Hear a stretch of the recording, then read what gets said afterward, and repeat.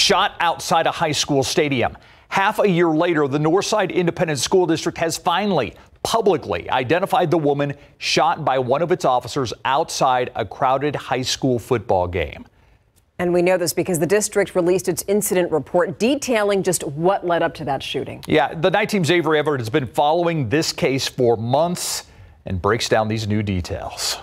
As the school year comes to an end in Northside ISD, stains from a shooting 7 months ago outside a crowded football game still linger. An NISD officer shot a woman who they say was, quote, becoming aggressive in her car at the Dove Ferris Athletic Complex on October 28th of 2023. This happened just before the 2 p.m. football game between Sotomayor and O'Connor. The district released new details of what happened.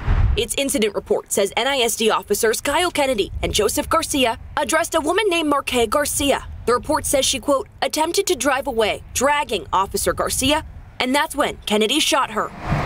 In our previous reporting, we learned Marquez Garcia was shot once in the arm and then taken to the hospital. In a statement we received this week, her attorneys say she was severely injured and that the officers, quote, acted with complete disregard for her safety and for the safety of other families at the football game. We reached back out to NISD late last week, and the district confirmed that Kennedy remains on administrative duty and that it's cooperating with the San Antonio Police Department's investigation. Over the last couple of months, NISD and SAPD have been tight-lipped with details about this shooting, only after a public records request and a ruling from the Attorney General's office, where we finally able to get this incident report.